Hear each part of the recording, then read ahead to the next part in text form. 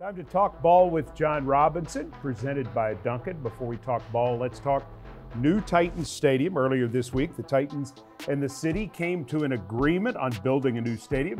Burke Nihill, our president and CEO, discussed it earlier in the show. So, John, from a football standpoint, what excites you the most about the new stadium in downtown Nashville? I think I'm most excited for our fans to have a new place to come experience our game, to watch our players.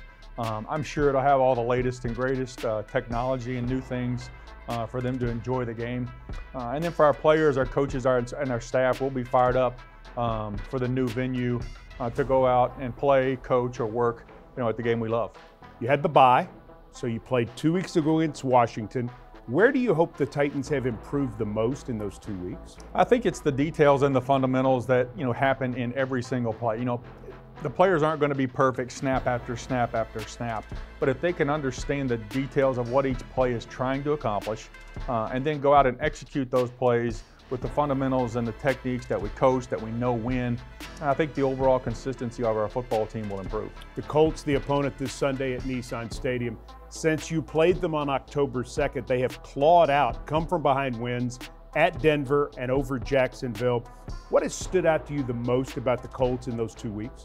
Yeah, I think it's those tough, gritty performances that they've just stayed in games and kept scratching and clawing, as you alluded to. Four of their last 4 games have all been one-score games, and we've talked before about the 4 or 5 plays that come up in a game that generally determine the outcome of the game, and Indy has found a way to make those 4 or 5 plays. Is Matt Ryan easily coming off his best performance as a Colt? Yeah, I thought he played really well. I think he threw it 58 times. 3 touchdowns, no interceptions. He took care of the ball well. I think he completed 72% of his passes. I thought the O-line protected well. The receivers got open.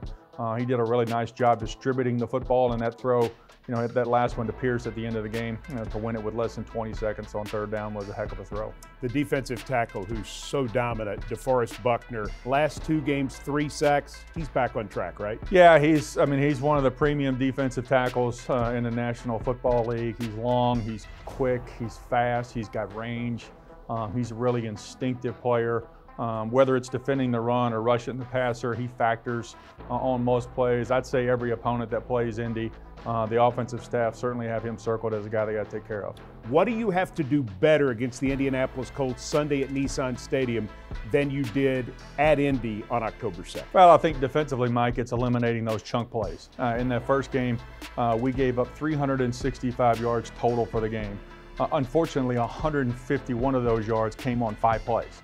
So those big chunk plays where they eat up tons of yardage in only 1 play, we've got to eliminate those. And then offensively, it's being better on 3rd down, especially in the second half. I thought we did a lot of good things in the first half, moving the football, but we've got to sustain drives in the second half, keep the football, get it down to the red zone and score points. Finally, Delanie Walker announced his retirement as a Titan earlier this week on Tuesday.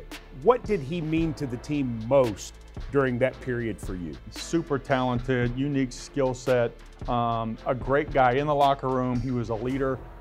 He was a guy that when a play needed to be made, his numbers certainly was at the top of the list of guys to get the ball to make that play. Really thankful for all he's done for the organization and the community.